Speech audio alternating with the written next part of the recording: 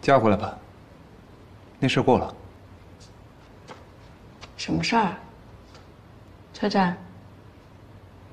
接吻？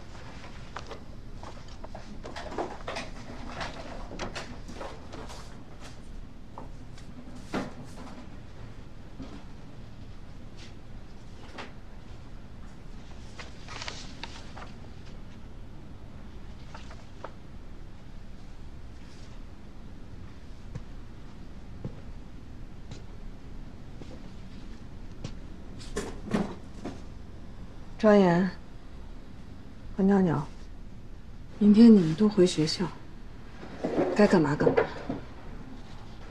妈，我家里的事不用你们操心，这事儿都已经1周多了，活人的日子总得过。我不上学了。你敢？反正我已经把学习小组的群退了。为什么呀？他们说我们家女人克夫是灾星，又不是我说的，他们都这么说。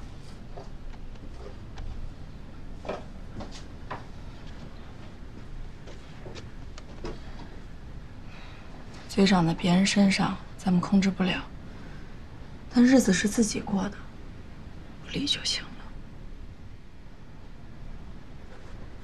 何袅袅，如果你还是我亲闺女，你就更得挺直腰杆去上学，让所有人看看我们这一家子灾星没了男人是怎么站起来的。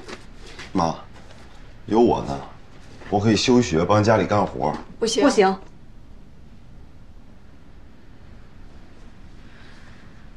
休学的事儿，你再提一次，我就打断你的腿。再说了，你那双手又不是用来卤鸡的。你跟何袅袅，你们俩只要专心念书，就是对我最大的帮忙。听到了吗？嗯。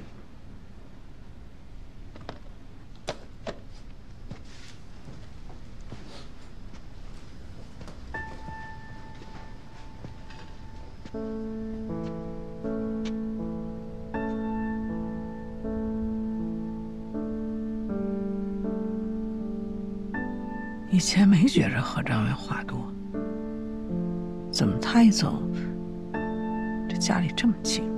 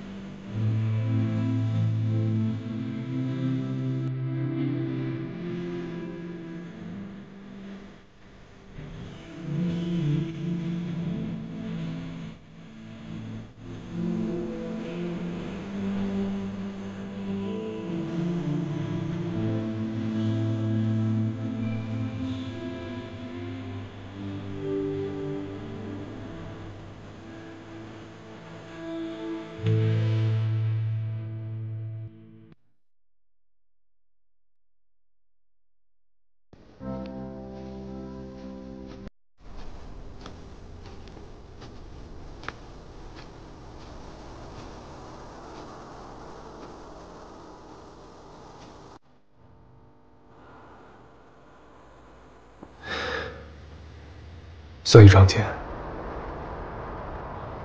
失去的本质是在教会我们慢慢学会接受。我知道你现在很难忘，但总会撑过去。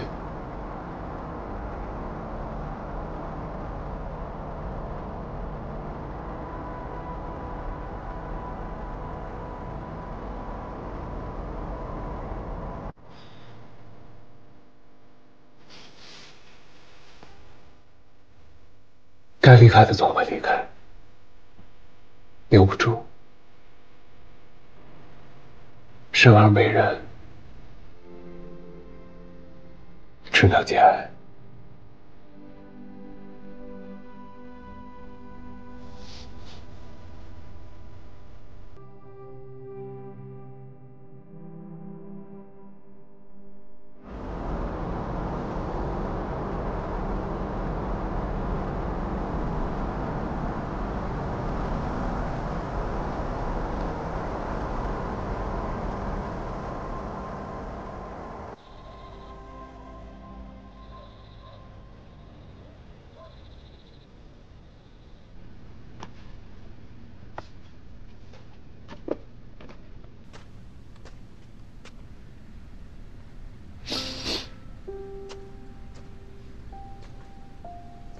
妈，我来吧，你去睡会儿。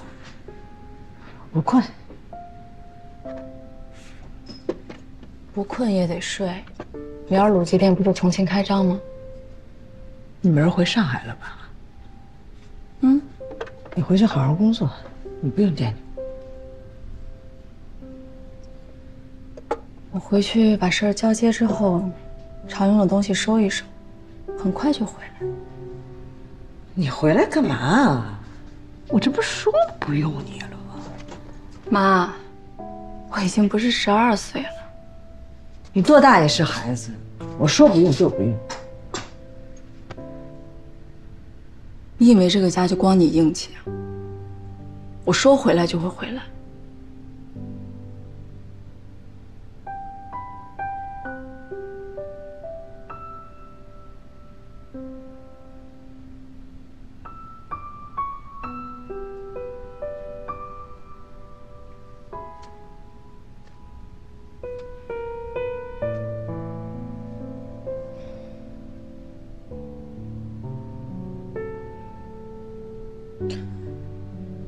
妈，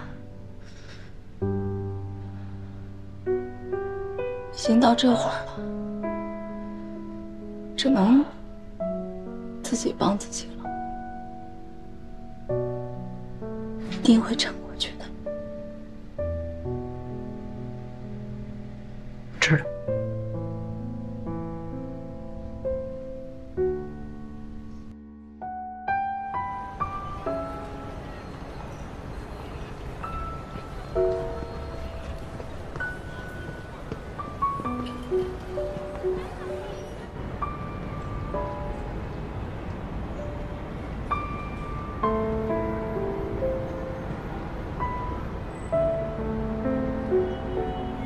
东西都给你收拾差不多了，你看看还有什么要带的，如果落下什么也没关系，我再给你快递嘛。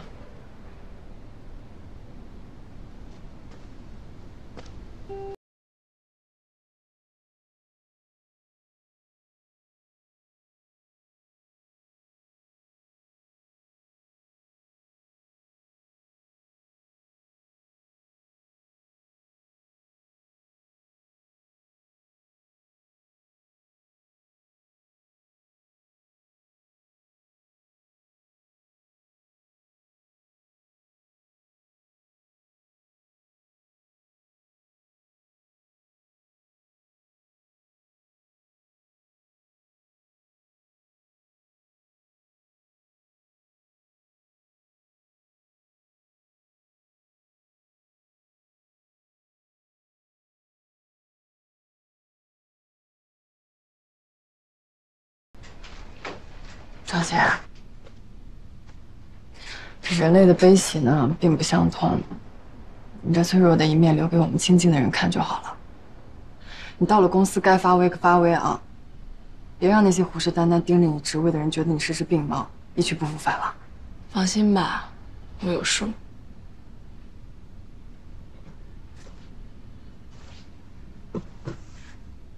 我这次暂时离岗，更多的要靠你们自己了。干我们这行讲究攻守，不仅要和同行竞争，更要守住老客户。但记着，你们做的每一件事情都要在底线内，不要破坏行业的生态环境。只有蛋糕足够大，每个人分到的才会多。庄姐，你放心，我们一定不辜负你，把后续工作做好。所谓销售高手，就是要把别人认为很简单、很白痴的事情做到极致。比如你们去推销产品，不光要知道理论数据，更要知道产品如何配套，市面上的同类设备是什么，甚至各自的收费信息、医保信息，你们都要掌握。不但要会整理，更要会分析。还有问题吗 ？OK。庄姐，你这就撤呀？还有事儿啊？我昨天跟领导请示了，您不在这段时间，我想做您的工位。您也知道，我们这些新人连固定位置都没有。但我真没别的意思，就是想沾沾销冠的运气。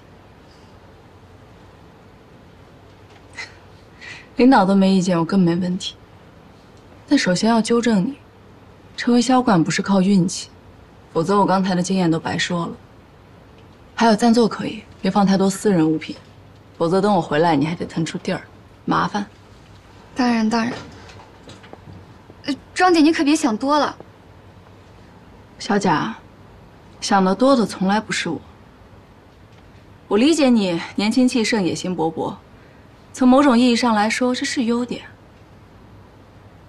但记着我说的话，干我们这行也有底线才走得远。我在职场这么多年，最不屑的一个词儿就是内卷。或坐高位或居人下，都得各凭本事。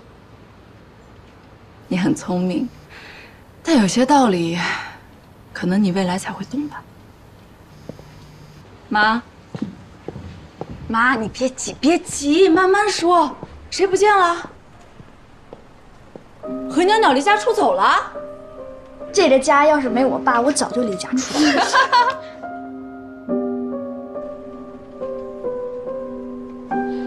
妈，袅袅都诡计另一个人，你又不是不知道。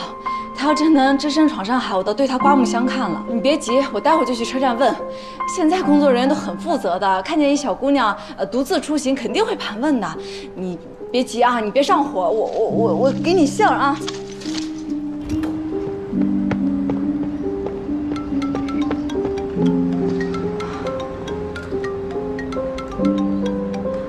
谁啊？陈麦冬？啊？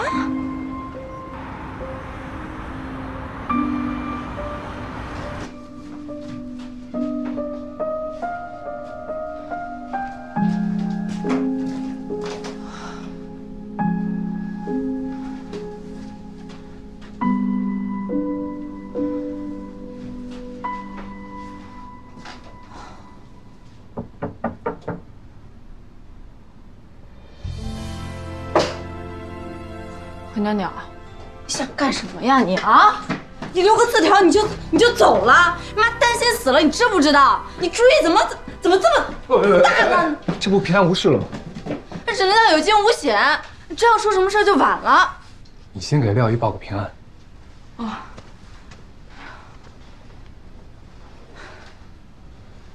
你怎么逮着他的？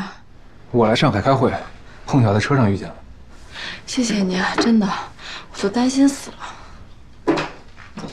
没事儿，你好好跟他说。我先走了。你有急事儿？那也还好。那要不要坐下来喝杯水？也没有空吃饭答谢你。你在也使呢，我俩话不投机，我在揍他。你总打孩子？我可以从现在开始学着打。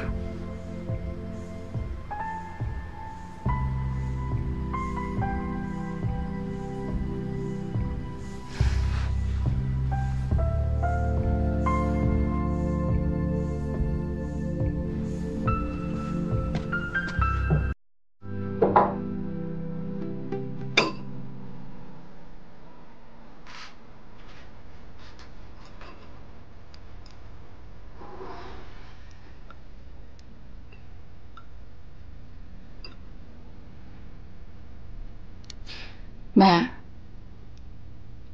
你到底怎么了？为什么要这样？家里冷。什么意思？我总觉得爸还在家里，他想带我走。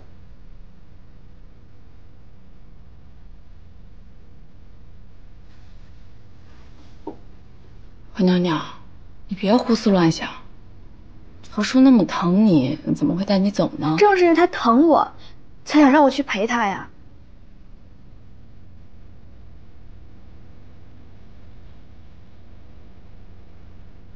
你们不都说他去了更好的地方？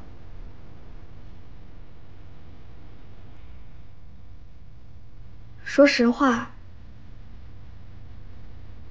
其实我是想跟我爸走，但又怕这咱妈没法交代。何娘娘，你越说越离谱了。你怎么这么不尊重小孩的感应啊？我就是知道爸还在，他总跟我说话的。妹，我怎么会不尊重你呢？我像你这么大的时候也一样啊。但我们不能这么想。即便都是12岁，都是没有爸爸，你也不是我代替不了我的感受。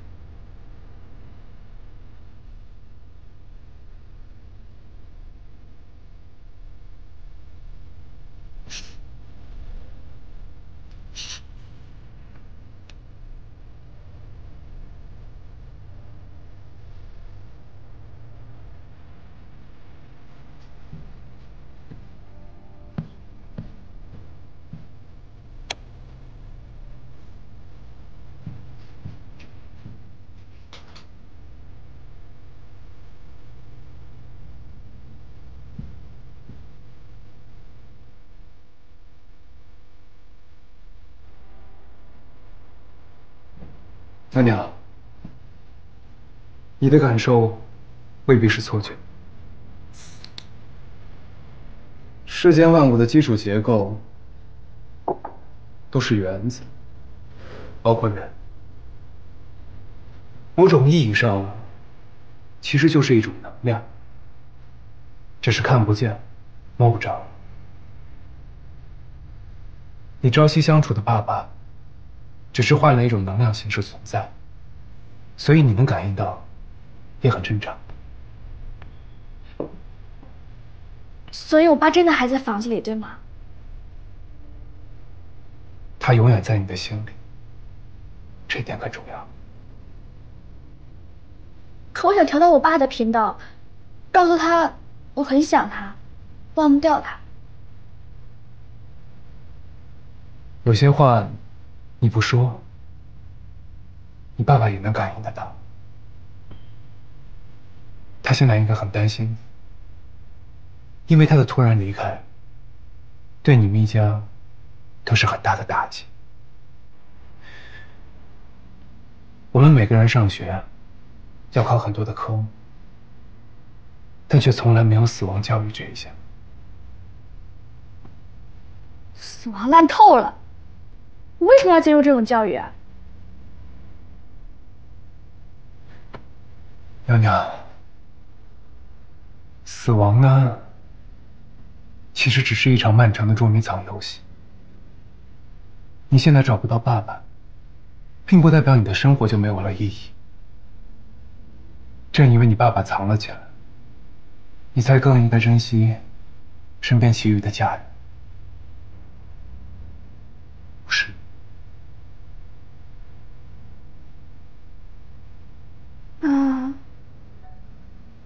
我爸爸他现在过得好吗？还会有什么痛苦吗？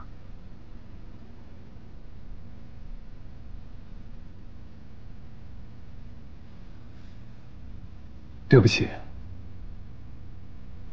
这个我也不知道。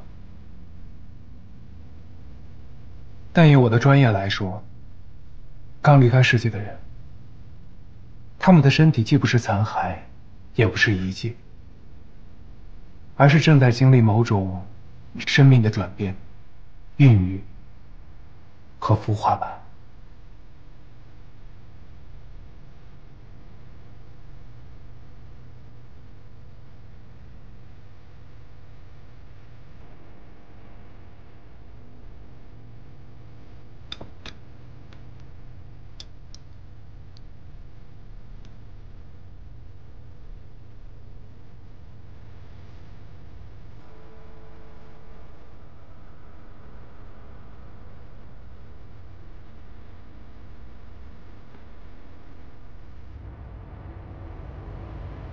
当人离开这个世界的时候，科学家们曾有过一种猜测：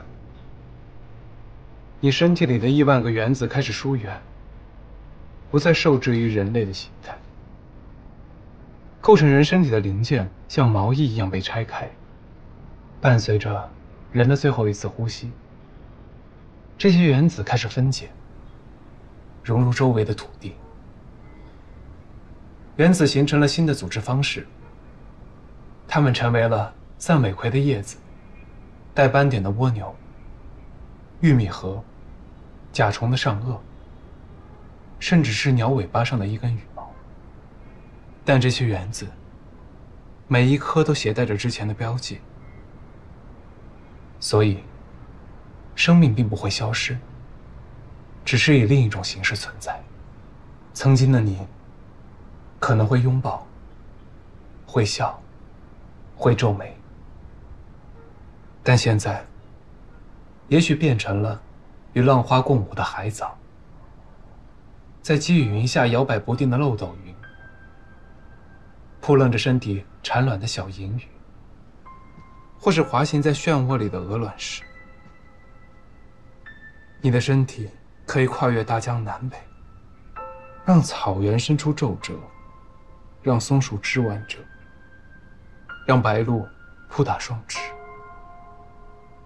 总之，你曾经渴望地登上山巅，漫游海底，征服天空，现在都会很轻松地做到了。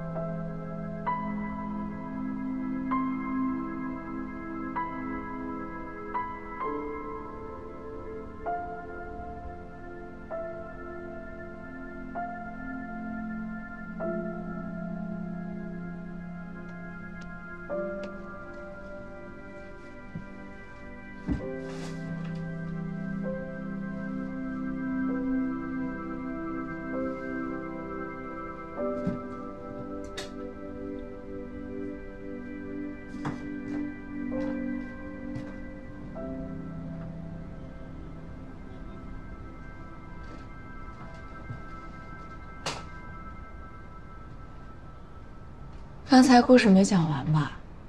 后面呢？建议你自己去看书，《死亡的故事》，作者大卫·伊格曼。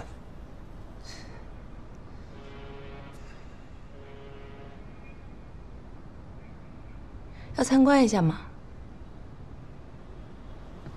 阳台的风景最好，可以看见东方明珠塔。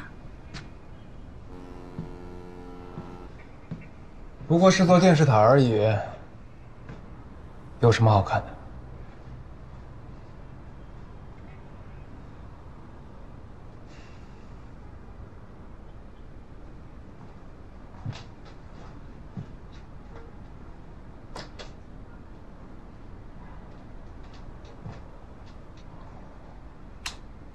陈麦冬，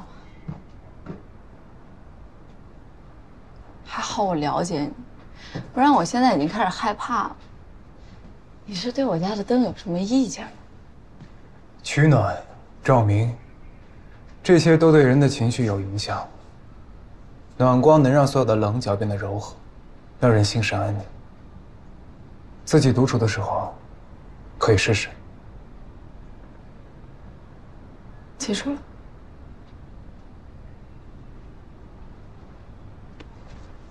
哎，对了。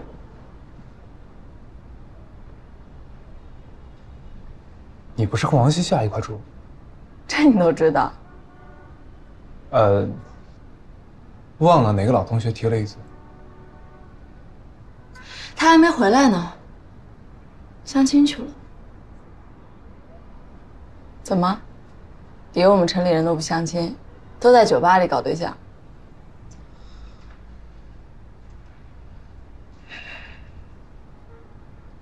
走了。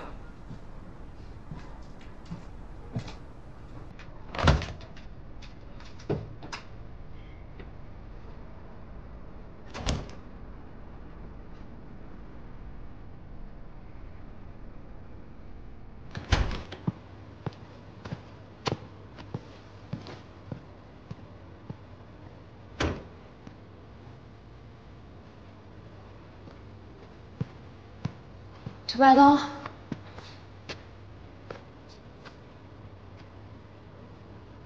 谢谢你。对你妹妹多一些耐心，坦诚是一切的解药。幸好今天有你，否则他把我给问烦了，肯定会告诉他，何叔是一定会上天堂的。你何袅袅要是想去那里，也得通过那儿的考试，差生是见不到亲人的。你可闭上嘴吧。你呢？还好吗？还好。你不是告诉过我吗？生而为人，只能节哀。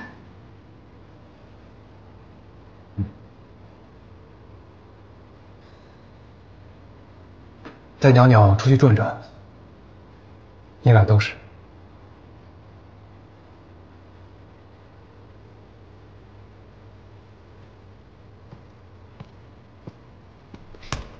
陈麦冬，你把我删了。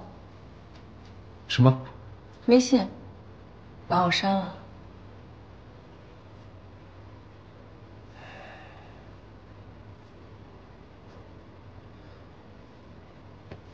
行吧，加回来吧。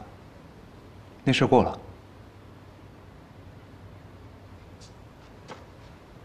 什么事儿？车站。接吻。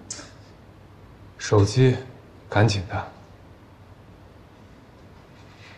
你这人啊，什么都好，就是度量不太行。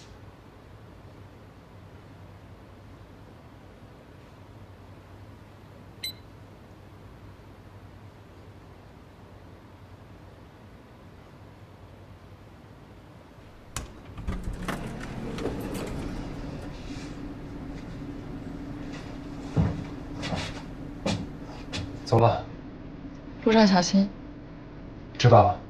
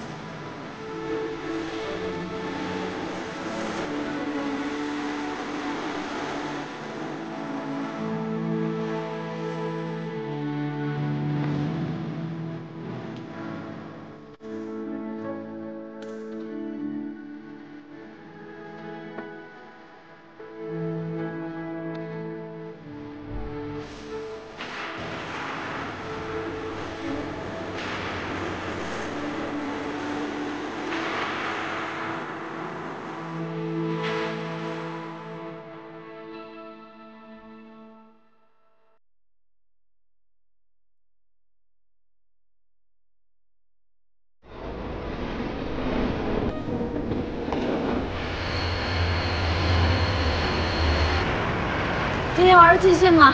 当然啦，爸爸以前承诺过好几次，全家一起去迪士尼玩。咱们今天就算把他这份一起玩出来了。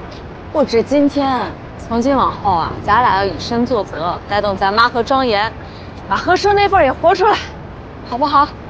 嗯。哎，对了，那个记得我头发呀。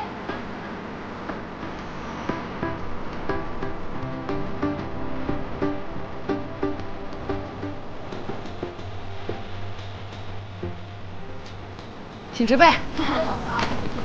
叔叔好。刚回来。回来了，回来了。叔叔阿姨好。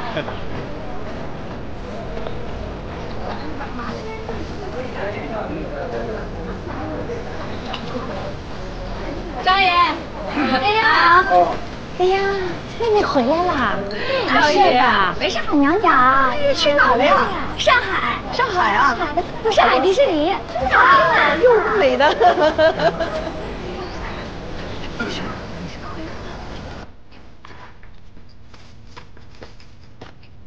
还不睡？你这腿还能动弹吗？还真一日，就跟个神经病似的，不知道有给谁看。告诉乡亲们，我庄杰回来了，咱们何家人丁兴旺，不是什么好欺负的孤儿寡母。此地无银300两。行了，你赶紧泡泡澡，歇着去了。着什么急啊？一起待会儿。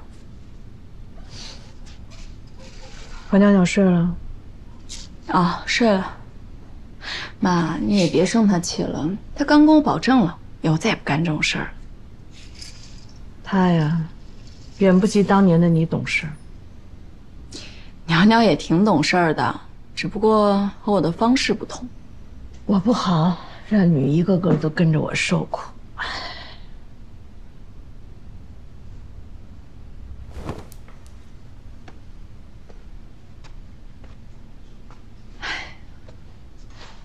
妈，你听过 mortician 这个词吗？你觉得我能听过吗？外国词儿我就知道个 goodbye， 这辈子没干别的了，净跟人 goodbye 了。那著名的格林童话你肯定听过吧 ？mortician 这个词呢是童话的意思，源于德文，最初的讲述者都是女人。她们作为母亲，希望自己的孩子可以在纯净温柔的世界里成长。童话向来向人传递的都是一种不现实的幸福。这一点我不合格，没信过那玩意儿，也没耐心给你们讲。你知道这世上还有谁不相信童话，也不屑于讲吗？谁啊？男人。所以啊，妈，谢谢你一直言传身教，让我们活在现实中。你以为我愿意啊？我那是命不好，我巴不得给你们个个养成公主，都住在七彩泡泡里。算了吧，那泡泡一戳不就破了？太天真就是逃避现实。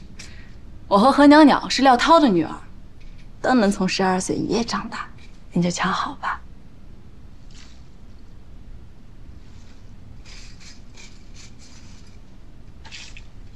行了行了，你别闹，你睡去吧。行，睡前再嘱咐你一句话，歌德说的，又是个名人。世界级大文豪，他说过，永恒的女性指引我们向前。哎，明儿咱就把这句话裱起来挂客厅。说的对，这歌德是个明白人。睡去。你也早睡啊，明儿还得起早呢。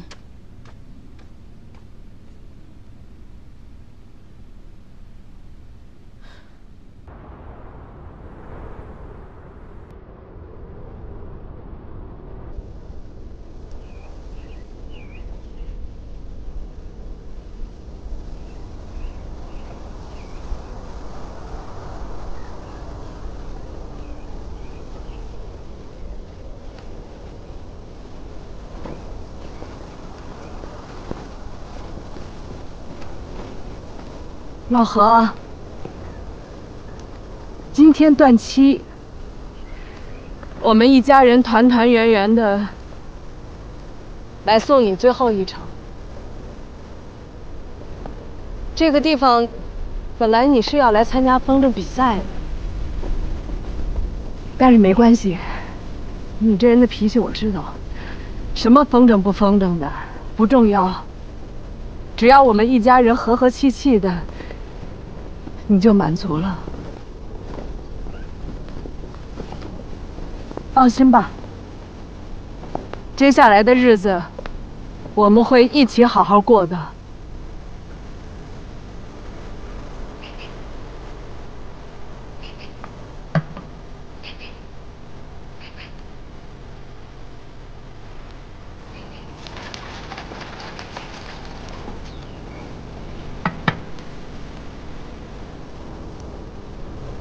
爸爸，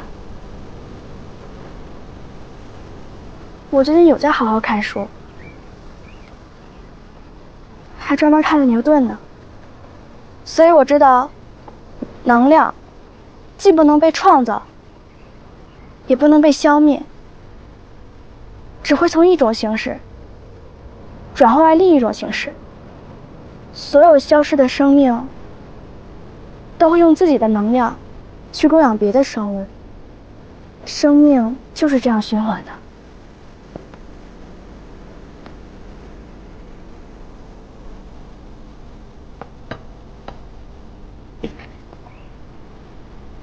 爱德华·蒙克说过：“以我腐烂的肉身滋养花朵的生长，而我在花香中寻得永恒。”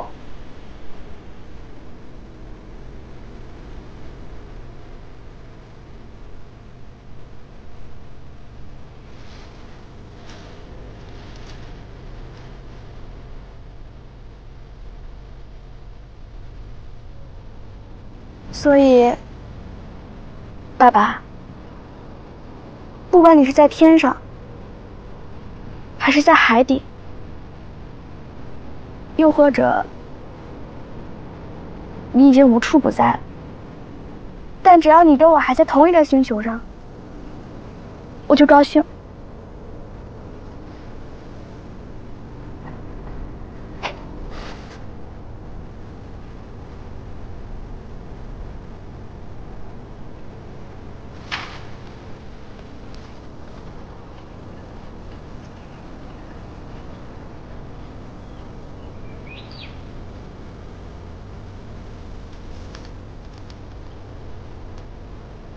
何叔，我们会一直想念你的。